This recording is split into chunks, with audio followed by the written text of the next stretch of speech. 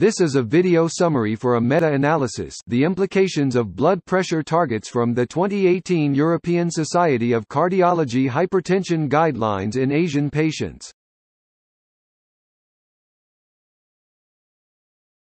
Recently, the SPRINT trial proved the superiority of strict antihypertensive treatment. However, this tight BP-lowering therapy has not been widely investigated in Asians. The characteristics of hypertension in Asians are known to differ considerably from those in Caucasians with respect to outcomes as well as response to antihypertensive treatment. The review is intended to systematically synthesize the evidence on the efficacy of achieving the 2018 European guideline blood pressure targets in Asian patients with hypertension. To achieve this, the authors included studies that fulfill the following criteria.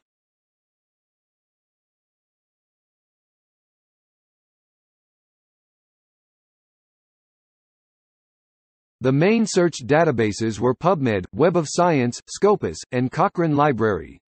Investigators conducted independently all stages of the review with any discrepancies resolved under discussion between team members.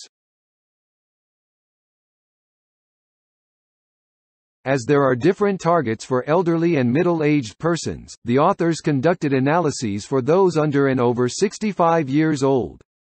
Additionally, the majority of studies did not report summary data according to age, so the authors performed a separate synthesis for these studies.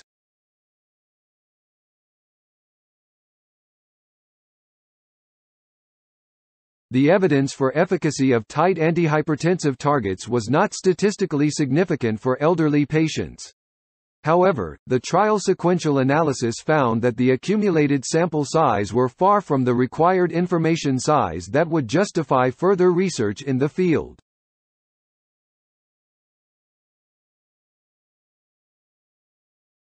For mixed-aged patients, the strict blood pressure targets were statistically favorable in prevention of major adverse cardiovascular events and stroke.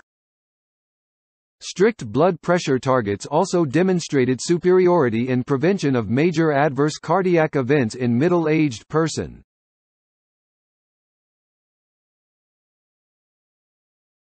The authors concluded that meta-analysis provides evidence in support of the efficacy of strict antihypertensive treatment with blood pressure targets proposed by the 2018 ESC hypertension guidelines in Asian patients for the prevention of cardiovascular events. However, further high-quality RCTs are of crucial importance to define the optimal blood pressure targets for Asian patients with hypertension.